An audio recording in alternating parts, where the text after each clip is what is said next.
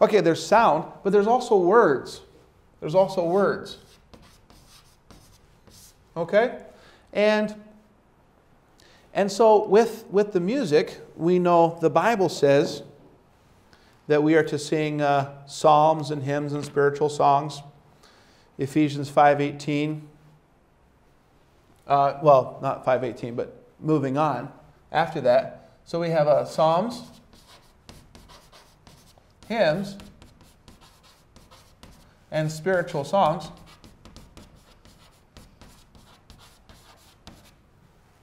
And so the Bible tells us to sing these things.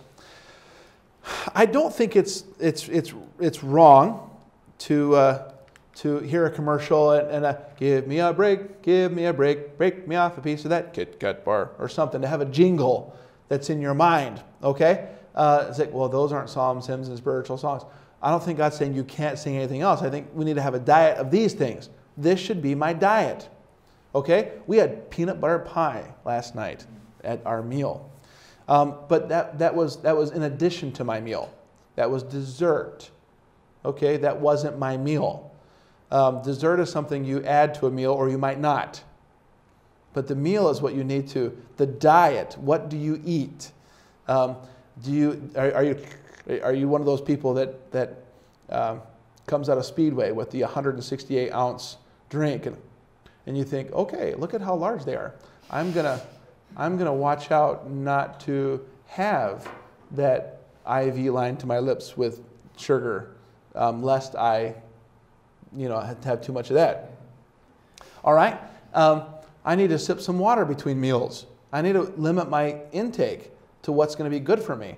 So I think a part of that you want to think. I compare food to music to diet a lot of times, where you don't want to just, church is the only place I listen to good music. Other than that, I listen to just my tunes. Well, you have a steady diet. I think this is supposed to be my steady diet. Right here. Okay? So what are psalms, hymns, and spiritual songs? I might get into this a little bit more later on as well, but let me just give you a simple way to look at it. Psalms is scripture. Sing scripture. This is the day that the Lord hath made, I will rejoice, and be glad in it, Okay? Sing scripture. This is the day the Lord hath made. Remember Mr. Armacost, Frank, you might have, I don't know if you were here, but you were here for a little bit last semester visiting, but he preached that message, don't forget about today. Right? Don't forget about today. And he preached that message, and he talked about how we can waste today being excited about victories of yesterday, or being depressed about failures of yesterday, worried about obstacles that are coming up tomorrow. But we need to just remember today. Okay, so sing scripture. This is the day. I've been singing that with my children. And I said, kids, today, Claire, don't be worried that Christmas isn't for a long time. It was the day after Christmas I said, children, only 365 days till Christmas. And Alec looked at me and goes, Dad, didn't you say this was a leap year? I'm like, that's right. Children, only 366 days till Christmas. And boy, my 5-year-old, she's like, well, how long is that? I'm like, you don't want to think about it. Honestly, it's a lifetime away for you. And it is. The best thing for you is to forget I even brought it up. I'm sorry. Let's just think about today and just enjoying today and giving it to God and working hard for Him and pleasing Him, each day. I think, is it Matthew 6 that talks about sufficient unto the day is the evil thereof. So sing scripture. This is the day. There's other scriptures, right? See then that ye walk circumspectly, not as fools, but as wise. Or God so loved the world that He gave His only begotten Son. Or I am the resurrection and the life. He that believeth in me, though he were dead, yet shall he live, yet shall he live. And whosoever liveth and believeth in me shall never, never, never, never die. Shall never, never, never, never die. Believest thou this? Believest thou this? Believest thou this? This? Believest thou this? Anyway, have fun singing. Let's see, what's the other one? It's just... Seek ye first the kingdom of God. Seek ye first the kingdom of God. And those are fun. That can be done in a round, and you can even add the Hallelujah. I was thinking of the, what's the one where, if sinners entice thee, consent thou not. Say no. Say no. If sinners entice thee. Okay, sing Scripture. Sing Scripture. And by the way, the hymn book is full of Scripture.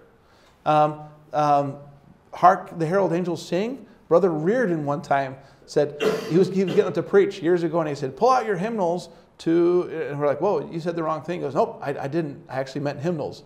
You know, they didn't accidentally say hymnals. He said, we're going to look at Hark the Herald, and he showed us the Scripture that Charles Wesley got all those lyrics from. And he was all over the Bible. It was wonderful. But sing Scripture. And then hymns, sing scriptural songs. Okay? So hymns, I don't think we're entirely sure what Paul meant with this division, but people guess that like hymns might have been songs that were closer to the time where the men that were writing down the New Testament were living. But I think basically for us, so what does this mean for us? I think I sing Scripture, and I think scriptural songs. Songs that give me Scripture truth. That it's not necessarily singing a verse, but that truth is found in my Bible. Okay? A truth. Coming again, coming again, maybe morning, maybe noon, maybe evening, and maybe soon. Come, you know, there's a verse that says, coming again, maybe. Oh, what a wonderful day it will be. Jesus is coming again. Is there a verse necessarily that goes with? Probably different verses that tie together for that truth, right? So sing scriptural songs, and then spiritual songs, I think kind of links back to here. Spiritual songs might be more of your choruses, possibly, but spirituals, yes. So sing scripture, sing scriptural songs, and then this is my S here. If we want alliteration, you know, spiritual songs, songs that just like. God is so good, God is so good, God is so good, He's so good to me. My Lord knows the way through the wilderness. All I have to do is follow my Lord. You know, just something spiritual, something when you're excited about God, you make stuff up. And it doesn't have to be made up, but you just get like, oh Lord, praise the name of God, and you just start singing. Sometimes when you're older, you know enough songs that you start singing something. But my children will walk around absentmindedly making up music, and they'll be like, God loves me, so I will give my life to Him. As they have the doll and they're brushing the hair, and I will do everything for Him because He means so much. Praise the Lord. And you just hear them singing, and I think God loves, out of the mouth of babes and sucklings has the Lord perfected praise. So anyway, so spiritual songs. And so I think this is fine for us. This is a practical way of looking at it. Yes, if you got more into the nitty-gritty, I think maybe you'd get some more out of it. But sing scripture, sing scriptural songs, and sing spiritual songs. That should be your diet. And that should be the main thing you listen to. Yes, enjoy this. Yes, enjoy this.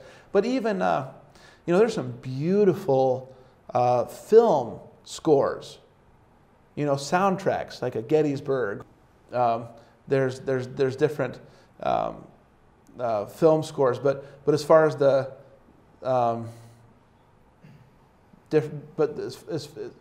even as part of that music, if that becomes your main diet, the danger there is as you love to be emotionally carried here and emotionally carried here with that music, that becomes what you crave.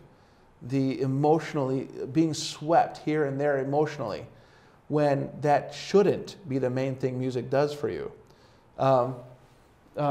Emotions, somewhere even as your body feels this way, and the harm of the intellect and all these things, it shouldn't be all about your emotion. It should be, I feel so good when I hear this music. Again, you got to watch that. It's what pleases my God. What pleases my God, and then learning to enjoy that music.